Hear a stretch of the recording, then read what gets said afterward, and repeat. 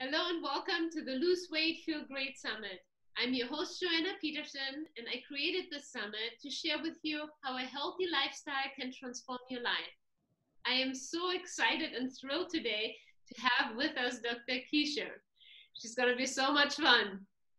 Dr. Keesha is the founder of the Academy of Integrative Medicine. She is an integrative medicine expert, doctor of sexology, psychotherapist, a board-certified functional medicine provider, Ayurvedic practitioner, medicine woman, best-selling author, speaker, and a mother of 4.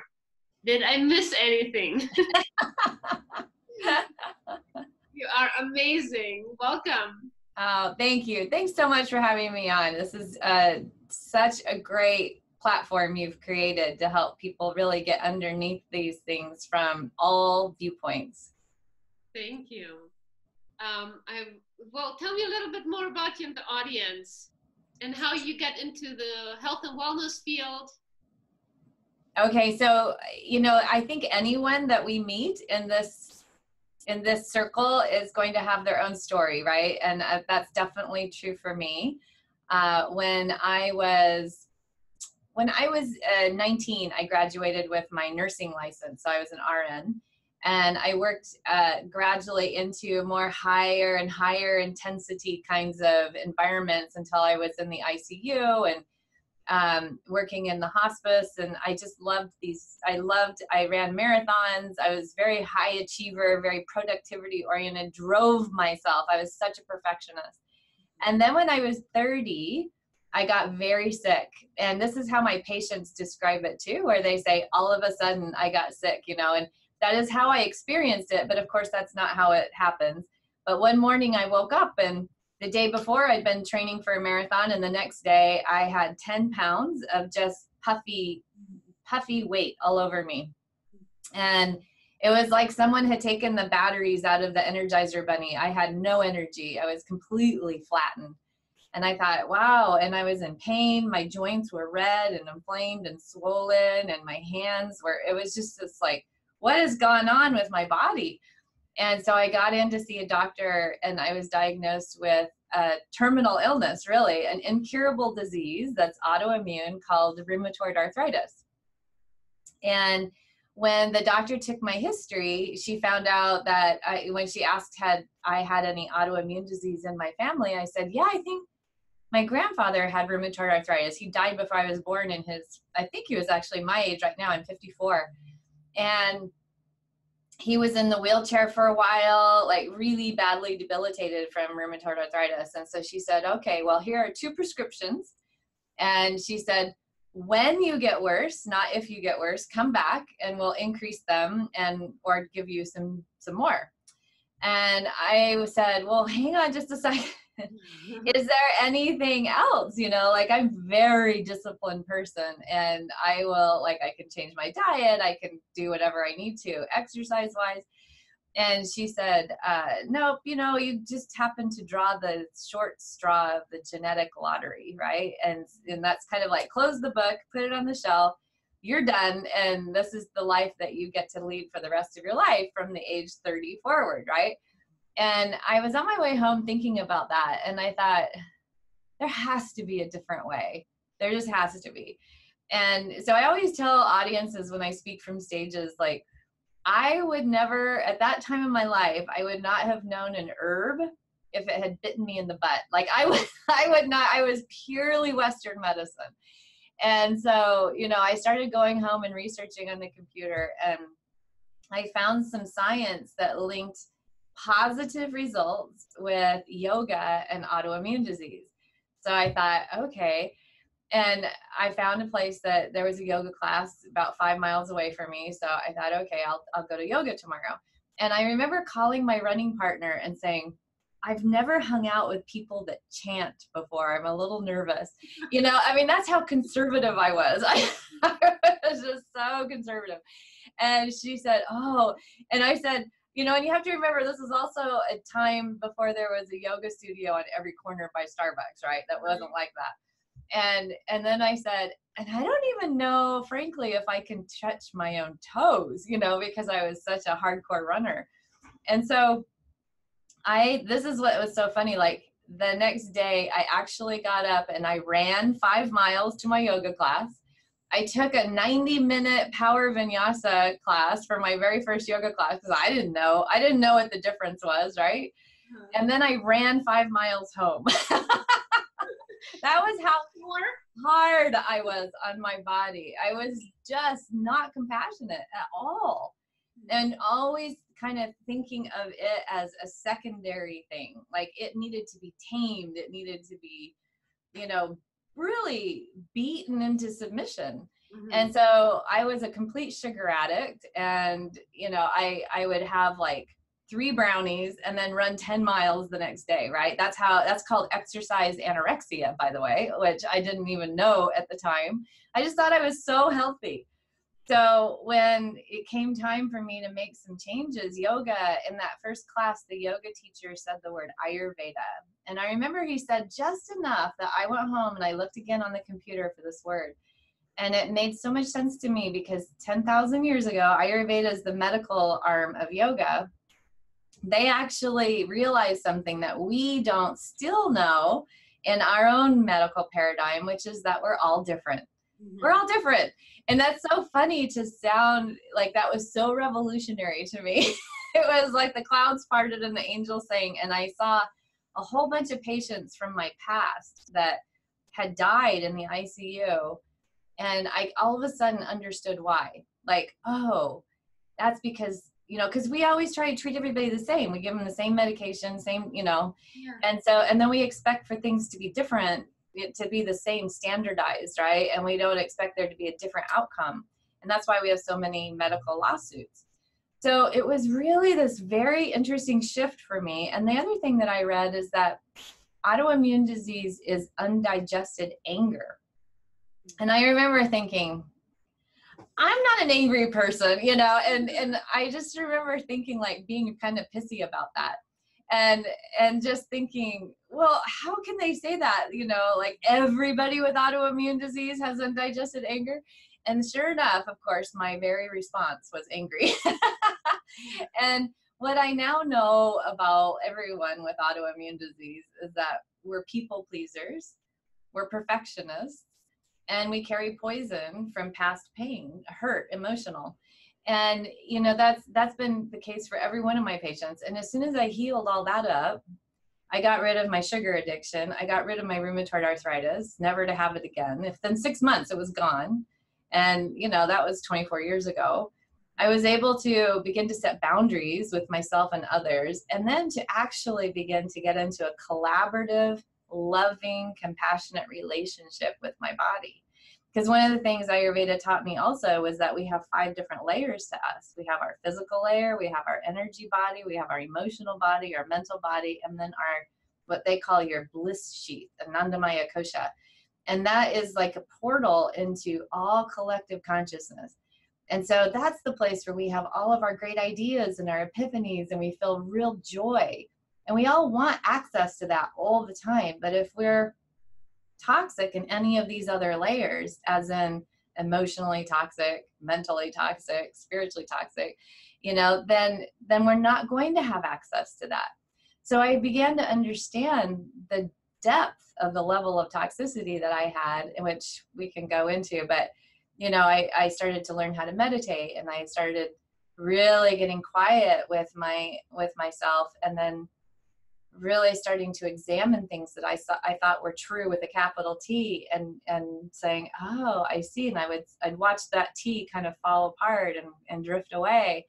And one day this word autoimmune started floating in front of me, and my third eye, and I just remember looking at it and watching it. And then I realized, oh, auto, that means I'm attacking myself. Mm-hmm. Oh, so that means I'm killing myself, actually. So why am I attacking myself? Why am I committing suicide in what we would think of as a societally acceptable way? When is the first time I wanted to die? And that was like this really important question for me to ask myself. So I started going back and following this little golden breadcrumb of trail of memories. And I landed on this 10-year-old little girl version of myself who was being sexually abused at the elementary school by the vice principal. And I remember looking at that little girl with my observer's mind and watching her and thinking, she wanted to die. She wanted to die in the most profound way. She didn't know why this world was so unsafe and why adults weren't there to protect children, and couldn't really understand what was happening. She really wanted to die. And so I really understood, like, my cells got that message at the age of 10, and 20 years later, all they were doing was acquiescing to that desire. And, we have science to back that up now, but we now know it takes anywhere from 10 to 30 years to actually develop a full-blown disease, that it takes all this time for your cells to have that messaging, and then it happens. Mm-hmm. So really understanding that I made up a meaning about that event when I was 10 with a brain that wasn't fully developed yet. That's what we do as children. We have these very wise minds, but they don't have an adult frontal cortex yet. The impulse control and the executive function is not online until we're actually 26 years old. And so in those moments that we have these experiences that we can't explain, whether we fail a test or we don't get picked for a sporting event, or we get left out in the cafeteria or on the playground, we all have, every child has events that they can't explain that are painful. Mm-hmm. And we'll make up a meaning about that event or that time period. And from that meaning, we actually create a belief with a capital B. And we make that a capital T truth for ourselves, because it's absolute truth in that moment with the mind that we have at that moment. And then we start creating an adaptive behavioral strategy to go with that belief. So just for an example, when I was 10, when the intercom would go off in the classroom for the Pledge of Allegiance every morning, I was a Navy brat. And so we would get up and we'd say the Pledge of Allegiance to the flag, right? But every single time that intercom would go off, I would go into fight or flight and freeze, because that's how I got called to the principal's office. So every single time the thing would crackle to life, I'd go into this like fight or flight response. Mm-hmm. And so sometimes it would be to call me down to the office.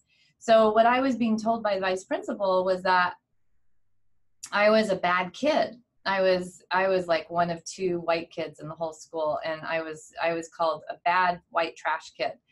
And so I thought, I began to I must be doing something wrong here, right? And so the meaning I made up is that, first of all, I'm not safe, and that was true.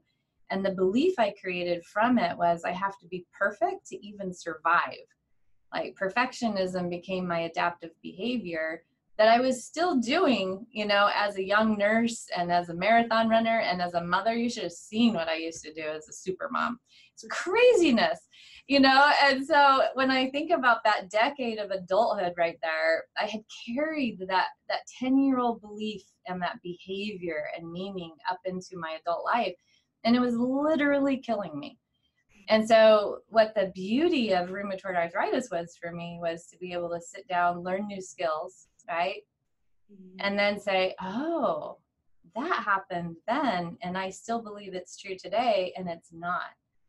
And I get to reframe this and do something new with it and heal this trauma, and then go forward with, oh, I'm actually worthy and deserving of all the love and life that the universe has to offer, and that the perfection is actually in the imperfection, and all the things that you hear people say, but I really got it, right? I could really embody it. So that's how I came to do what I do today.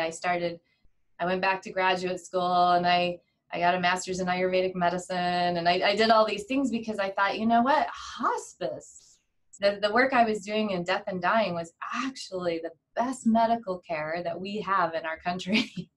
Because we start addressing spirituality, and we take the whole family system into consideration, and emotional and mental and spiritual health are all part of the dynamic. And I thought, you know what, I'm going to start practicing medicine in a way that brings that to the front end, and that we don't have to have a terminal illness for us to start reevaluating what's important for us. So that's my story. Oh, I love it. Isn't that amazing? With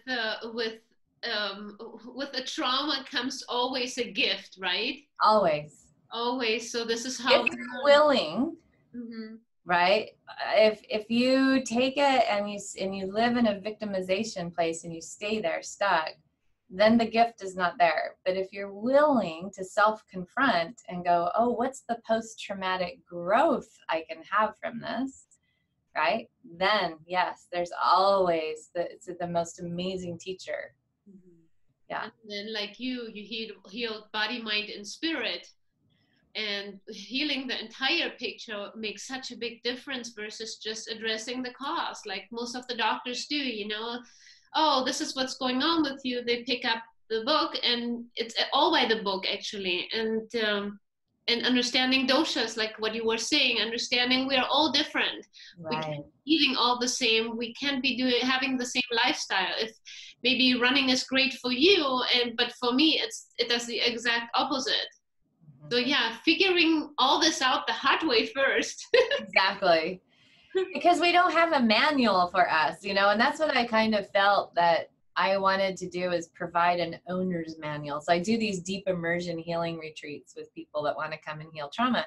And I give them a manual, and I'm like, this is the owner's manual of how you can determine your own emotional way of being, your own mental constructs, like this, the Enneagram. I use all these tools for helping you identify and individualize all of those things that you were just talking about, because we are not all the same. And, you know, the way we do our science is so fascinating, because we always think about like, oh, in an indigenous culture in, you know, like in India or in Mexico or Peru, you know, the natives used to use this plant for this purpose. So then we'll have our scientists take the plant and they look for the active ingredient. And then they take the active ingredient out and they make a synthetic form of that. And they don't realize that actually nature provides a synergistic quality to the entire ecosystem of the plant, and that all of it's important, right? And so we always try to do that. And in our science, we do the same thing, where we study one thing and we have to have it controlled and double blinded and random, you know. And what we don't understand is that then we can't take what the findings are from that study and extrapolate it to the entire population. And that's what we try to do. It's what Dean Ornish did when he was doing his work in the 1970s and 80s, and he found that fat was bad for your heart. He was probably studying a whole bunch of people that were coming to him with cardiac issues already. And he was saying, okay, I've noticed that if I put them on a very low fat diet, they respond really well and their heart disease is reversed. Well, now I do genetics on every one of my patients. Now we know there's a specific genetic SNP, an ApoE4 gene, that probably his practice was full of those folks. And when you change that and you drop down their saturated fat for them, it's perfect. But for 90% of the rest of the population, actually fat is very good for us. And so now we're on the other side and we're saying, oh no, keto is better for everybody, you know, lots of fat, healthy fats. And I'm like, no, those ApoE4 people can't do that kind of fat. You know? So it's like we keep trying to take one principle, one piece of a study, and extrapolate it to 7 billion people that live on the planet. And it's just like a wrong way of thinking. You know, we all have different fingerprints. The FBI knows we're all different. They can track us with our fingerprint. So why is it that medicine can't get that? We're all different. I love that you mentioned the indigenous people. They are so much more in touch with their bodies, with nature. So for them, it's so much easier also to find the right plant, because they talk to the plants. They have such a different relationship with each other. It's all about community and helping each other and survival. Right. And it makes me sad because we kind of lump indigenous cultures into one bucket. Like, here's westernized and here's indigenous. And that's wrong too, because every one of those indigenous you know, like Native Americans, every single tribe has its own belief systems, its own mores, its own values. You know, you can't just say Native American medicine, right? And you can't do it in Mexico, you can't do it in South America, you know, like they all have their own way of being, but we all put it in the same thing. And what's so interesting is that I take groups to Peru and I take groups to India, and, and I'm seeing so much of, oh, it makes me so sad. So much illness in these places now because, a lot of the people that had this wisdom are walking around with cans of soda pop in their hands now, and I'm just like, stop it. I work with plant medicine down in Peru, and my teacher, my shamanic teacher down there that I've worked with for the last 10 years, he actually has the plant medicine in a great big Inca Cola bottle when he pours it out. I'm like, so it's so sad to me because we're polluting like the entire planet with this stuff now. So that was funny. That was interesting. I didn't think about that, but yes, it's so true. I thought more of especially if it's a shaman, using more the traditional bowls, using everything traditional. Nope. Big 2-liter plastic bottle that used to have soda pop in it. Oh. Now it's got wachuma, and I'm just like, oh, my little brain is warping right now. Yeah, we need to teach them too. Yeah, I know. That's the thing is being able to have that communication. It's not either or. It's being able to blend what's great from both sides, right? And making something new. It's alchemy. Mm-hmm. So, yeah. Okay. I wanted to ask you some questions. And one is, what is functional sexology? So this is something else that you specialize. I am the mother of functional sexology. I invented it. So when I had been in private practice for some time, I'm an advanced registered nurse practitioner. So in the state of Washington where I live, we can have our own, primary care practices. So I would have women coming in and asking me for me to prescribe bioidentical hormone replacement. And they would say, and I gave a TED talk about this. It's called "Have You Heard from Your Libido Lately?" if you want to hear the in-depth version of that. But they would come in and they would say things like, my friend or my sister or my mother or my daughter, you prescribed bioidentical hormones for her and she looks fabulous. She lost all this weight and she feels great. She can sleep. She has memory. Her libido is back. I want some of that, right? And I would say, okay, well, tell me why you think you need, hormones. And oftentimes it was because of libido. I don't want to have sex, and it's really affecting our relationship and my marriage. My husband's getting very frustrated and wants me to go get fixed, go somewhere, get fixed, come back, have sex with me. I said, well, that really doesn't work very well. And so I would ask questions like, so do you like this partner that's asking you to go get fixed, and then oftentimes I would get people crying, like spontaneous tears. And I would wait and then they would say, I have never told anybody this, but they, my husband had an affair 5 years ago and we've gotten help. We've gone to therapy. I've forgiven him, but I've not wanted to have sex with him ever since. And I would say, estrogen, progesterone, and testosterone are not going to help that, right? That's something completely different. Or I would ask the question, when was the last time, and when people want to lose weight, I ask this question in a different way. I always say, when's the last time you had a libido level you were happy with? Or if someone wants to lose weight, I'll say, when's the last time you had a body you were happy with? And when I hear never, I've never been happy with my body, I've never had a libido level, well, then I know, this again is not a hormonal issue. This is something that's completely different. And so I started looking in, like, I'm a science geek. And so I start looking in the science to see if there's some kind of research that shows what I'm seeing in my office. And I found nothing. So I went back to school. I always say in my office, if someone stumps the chump, then I go get more education. So I have a lot of education, and as you said in my intro, because I've been stumped a lot. The chump has gotten stumped. And so when I went back to school, I chose to do it in sexology because what I was seeing is that this idea that there's a pill that can fix it, like Viagra can fix erectile dysfunction. Women had this idea that they could actually have that same pill that would fix low desire. And that's actually irrational, because erectile dysfunction is a mechanical issue. You can see it. It's either up or it's down. With women, what I began to understand in my doctoral research, I did a study called the Healing Unresolved Trauma Study. And as I was doing a review of the literature and looking at brain scans, I started understanding that women are very different from men. And on many, many levels, we actually have a different sexual desire and arousal mapping system. So Masters and Johnson produced the only mapping system for sexual arousal and desire that we had to date in the early 2000s. And what they did is they were studying prostitutes and they were studying men.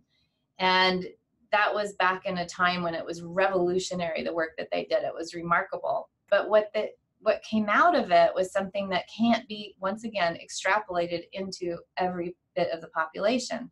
Mm-hmm. So it's perfect for men. It shows that first there's desire, then there's arousal, and you can see it. Penis goes up, then there's ejaculation, and then there's a refractory period as everything goes down. Women aren't like that. Some of them are. They follow that very linear pathway. Mm-hmm. But most women actually have different reasons for engaging sexually. It's not just for pleasure. Oftentimes it's for emotional connection, it's for gatekeeping, it's for protection of, for power. They're like a bunch of reasons, right? And also, women don't have to feel desire before they engage sexually. And that myth perpetrates in our society. It's perpetuated by the media, by the idea that men are, first of all, always sexually on, and that women should be. And men are not always sexually on. And, you know, the idea that anyone should be anything is going to be irrational. So Rosemary Besson came out with a circular way of having sexual arousal and desire for women. And what it said, she's an OBGYN up in British Columbia. And she said, you know, like, women will come in for different reasons. And so then that means they don't have to be aroused or just have desire first. They can be aroused first and desire can follow. So I started doing work with really breaking this down. And I started understanding what the root causes of low libido are, and also reconceptualizing the very word libido. Mm-hmm. And what I was thinking about, why I started reconceptualizing it, was the word ojas in Sanskrit from Ayurveda, which is life force vitality. And what they think about in Ayurveda is that you're born with a certain amount of ojas, and when you burn through it, you die. That's how it works, right? And there are all kinds of reasons why each person has a different level of ojas. But I started thinking about life force vitality. We don't really have a word for that. Chinese have it, you know, Jin is their version. Like all kinds of different ancient forms of medicine have an understanding of that, but we don't. And so I started using the word libido, because what I started understanding was that libido, if we think about the word desire is from a Latin word that means from the stars, desire. And from the stars means that actually that's like our life, our dharma, like what's our life mission, what's our life purpose. And it's also granted from the stars, from the cosmos, from God, depending on what your spiritual connection and vocabulary is. It's actually every female's birthright to feel pleasure, to be able to have the energy to live her life purpose and to have that be her mission in life. And so I started thinking about libido as like another vital sign, like an indicator light on a dashboard of a car. And I thought, gosh, if we're driving along our car, which is actually what our soul is doing inside our body, it's driving us along, right? And our body is just a vehicle to get where we need to go for our soul to have its evolution. And I thought, if we are physically driving our car and we have an indicator light go off, like maybe the gas says it's on empty, we don't just push down the gas pedal and expect to go further, farther, longer. We know we're going to break down. But that doesn't happen for us ourselves when our body says E. We're waking up exhausted. We don't feel like our passion is gone for all of the things that used to bring us joy. We're depressed. We're anxious. All of these things, and then also low sexual desire, are indicators that your life force vitality is ebbing. And so instead of grabbing coffee or an energy drink or a diet pill or sugar or whatever it is, right, to get you powered up, you actually need to listen to what is the body asking for nourishment. And so I'm board certified in functional medicine. And as I go to functional medicine conferences and I speak for the Institute for Functional Medicine and teach about this very thing. Mm-hmm. And as I'm on stages teaching this, I'm thinking, we now have branches of functional medicine that we call functional neurology and functional cardiology and functional pediatrics. And I said, where is functional sexology? It's nowhere to be seen. We don't even talk about sexology. I've been in a little negotiating debate for the last 3 years at IFM about this. Mm-hmm. And, you know, they're starting to I actually taught a little webinar module to the functional medicine providers in April. That was a big win. And now we're creating something. And, you know, functional sexology is, the way I talk about it is, it's finding and fixing whatever blocks that you have to your flow, the flow of your life force energy that keeps you on your life path, doing what your Eastern philosophy would call your dharma or your purpose. And so that's, if that's blocked, Mother Nature doesn't ever tolerate a block in her flow. You know, a volcano will erupt, or a tsunami will happen, or an earthquake, you know, like we are that feminine energy. And so you need to not tolerate the blocks in your flow, because otherwise you do erupt. And, you know, it's not pretty when it erupts sideways. And so this is a way of having some language for you to start identifying, oh, I feel really blocked. I don't even know what my life purpose is. Oh my gosh, you know, and being able to begin that process of what Ayurvedic medicine would call digesting your emotions, being able to, if you've got grief, that you need to grieve the loss of your 20-year-old body, then you need to grieve that and then move forward into elderhood, you know, into the wise woman space of a body that holds a soul that is shinier and more luminous and can be seen, you know, more readily, unlike in the dewy, youthful body of the 20-year-old who you can barely see that because they don't have any wisdom yet. So it's like being able to understand that this is the way that life is supposed to flow. So, long answer. That was wonderful. I was mesmerized. Because yes, libido is our life force. It's and we always and you know, having desire in life and having that yes, I want to do this little excitement, this butterflies in your tummy, and feeling that, yeah. Mm-hmm. And yes, you know, my 7-year-old asked me the other day, so Mom, how did you know how to give birth, and how did you know how to raise us? And I said, I don't know, you didn't come with a manual. I said, I just had to learn it. And he goes, does God give us manuals and you didn't get one? That's so beautiful. We actually do have manuals, but we just don't know how to read them. We need a Rosetta Stone, you know. The manual is actually the body. It's giving us so much information all the time. And it's not that difficult to read it. It's just our mother culture, the over culture that we live in, doesn't support taking time out to just be and to listen. It's all about productivity and achievement. Mm-hmm. And so we're not taking the time to connect in the way that Mother Nature provides all these different examples for us, you know, just the cycles of the seasons and day and night, and looking at the shadow and the light and how it all comes together and flows together. And wise people from generations of time all over the world and poets have pulled all this wisdom together because they've taken the time to actually observe, have awareness, you know, and integrate. but we're living in a very frenetic, I always say women today are trying to bring home the bacon, fry it up in a pan, and look hot at the same time. And we're not actually wired to keep that frenetic pace going all the time. And so there is bound to be a breakdown, and that breakdown is a time that a breakthrough can occur if you'll allow it to.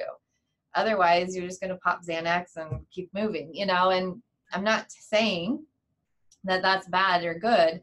I'm just saying it is kind of the cultural currency right now. I actually don't believe in bad and good, but I do believe that there are consequences to every action. And so if you suspend judgment out of the bad and good category and say, is this getting me the life that I am really, really happy with? You know, am I learning the skills that I believe that I'm here to learn? Then perfect. But if it's not, then each one of those moments of anxiety or those moments of wanting to reach for some kind of food to self-soothe that is not life-sustaining, it's more life-destructive. All those unconscious patterns that have been created from a child brain, which worked back then but are not appropriate for today, now it's time to go reevaluate those. And so sometimes that needs to happen. I have in my book, Solving the Autoimmune Puzzle, I have a graphic that I love. And it's a brain chasing its spinal cord around, like a dog chasing its tail. And so I have both of them, a dog chasing its tail and a brain chasing its spinal cord. And I always say, like, the mind chases its tail, T-A-L-E, the same way a dog chases its T-A-I-L. And you can't expect the same mind that created the story to solve it. You know, sometimes you need to have a mentor, which is the Shiro's Journey from Joseph Campbell, right? You need to have a mentor that will teach you a different way of seeing a pattern, and then you can go start integrating it. But that takes a great deal of willingness to self-confront. And that's what came out of my study. The HURT study developed the HURT model, which is illness, weight issues, you know, mood problems, all of them will perpetuate as long as you continue in a loop that does not have any self-confrontation. And it will just keep going. And you'll go into diet after diet after diet and supplement after, you'll spend hundreds, thousands of dollars, and you'll have the same outcome you have today. Or you can go over on the right-hand side and you can say, oh, I need to self-confront right now. I need to really evaluate this. And so, and there's a way that I can do it. I've got a whole structure around there. And in my book, Solving the Autoimmune Puzzle, it has worksheets, you know, like, here's where you start. Here's what you do next. If you're having trouble with this, here's what you do, you know? So. Thank you for sharing all that. Dr. Keesha, is there one piece of advice that you can give the audience that they can implement in their life every day? Something maybe that you would do even every day. Is there a routine that you do just to stay balanced? I mean, you got 4 children. It doesn't matter if they're little or they're big, you know? I'm going to give you 2 because 2 popped in my head when you said that. So I'm just going to give you 2. So the first one, because we talked about a couple of different things. So sexologically speaking, which, you know, ladies, that's your birthright, right? Mm-hmm. But I also tell women to take your vagina to the gym, you know, every day, because it's your vaginal wall is a muscle, and if you don't contract it against resistance, you can just sit and do Kegels all day long, and it's just like going like this and hoping you're going to get a really good bicep. You have to actually put a weight in this hand, and then you can get a bicep right here. Same with your vagina. If you don't want to be peeing every single time you run or hop or skip or jump or laugh or sneeze, you know, stress urinary incontinence, then you want to actually do resistance training, and a partner's penis or a sex toy. There's something called the Kegel Master. Yoni balls don't work for people if they have prolapse already, but making sure that you're doing exercises against resistance vaginally every day. So I have sex every morning. And what that does is it helps me, like, I don't ever think, do I have enough energy for this? You know, at the end, sometimes I have it twice a day. So, you know, it just depends on what's been going on during the day. And so my husband and I it's not even a discussion like, well, are you in the mood, or do you want to get it on, or do you want, you know, like, it's not even, it's just like, he'll say, time to take Yoni to the gym. Yeah. It makes him very happy, of course.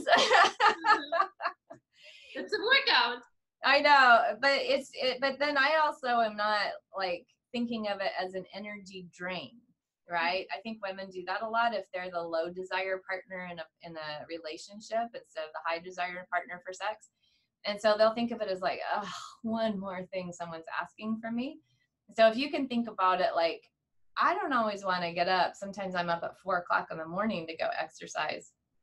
I don't always want to do that, but I do know that I'm going to feel better afterwards, and I'm going to have the energy to do the rest of my daily routine if I exercise. And so, I don't always want to have sex, but then I also know it's my exercise. So I'm going to put that out there. And then the second thing that I do every day is, and I would encourage you to do this, is really watch your language.